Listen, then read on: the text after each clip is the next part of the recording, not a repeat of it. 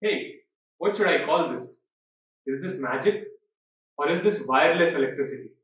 Because as you can see, this tube is not in contact with any wires, but it is still glowing. Well, behind every magic, there is science. So we need to understand what is the science that's involved behind this magic, and in this video, we will exactly do that. So let's jump right into the video and see how is it that this tube is able to glow without coming in contact with any wires.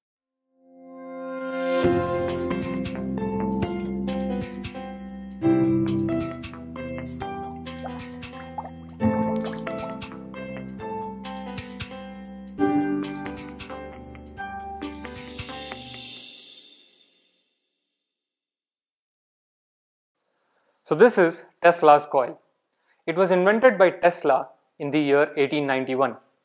Tesla was one of the most intelligent human beings to have ever been born, and this was one of the most powerful inventions of all time. While there were other scientists who were busy with wireless communication, Tesla was more interested in providing wireless electricity to the world. And he indeed did that through this Tesla coil. Let us try to understand how is it that Tesla's coil provides wireless electricity. So Tesla's coil works on the principle of a transformer. You would have heard the word transformer, right? So the electricity that's coming into your houses is due to the transformer that's right outside your building. A transformer has primary turns or primary windings and secondary turns and secondary windings. By controlling the ratio of the number of turns in the primary and the secondary, I can get a desired output voltage from a given input voltage. So the equation is number of turns in primary divided by number of turns in secondary is equal to voltage across primary by voltage across secondary. So if you rearrange this equation, what you will get is voltage across secondary is equal to number of turns in secondary divided by number of turns in primary into voltage across primary. So if you have to get a very high voltage at the secondary from a small input primary voltage, then what you can do is you can increase the number of turns on the secondary side by a much greater margin than the number of turns on the primary side. That is what is happening in this coil. So if you look at this tower is nothing but the secondary of the coil. It has so many turns. Whereas if you can look at this, there is just a single or a couple of turnings in the primary here, the one that's covered with the sellotape. So there would be hundreds of turns on the secondary for one or two turns in the primary. So if you can look at the ratio, number of turns in secondary by primary is of the order of hundreds.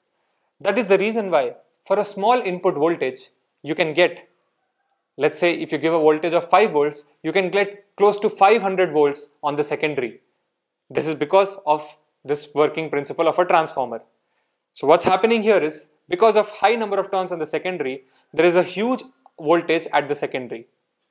And because of this, the nearby air which is surrounding this tower is getting ionized. So if you were thinking that air is a complete insulator of electricity, you were wrong. Air is a conductor, but it can conduct only at extremely high voltages where it can get ionized.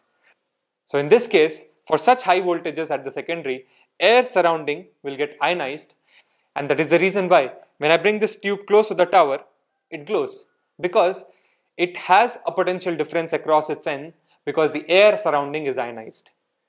Tesla's coil until the 20th century was used for a lot of purposes.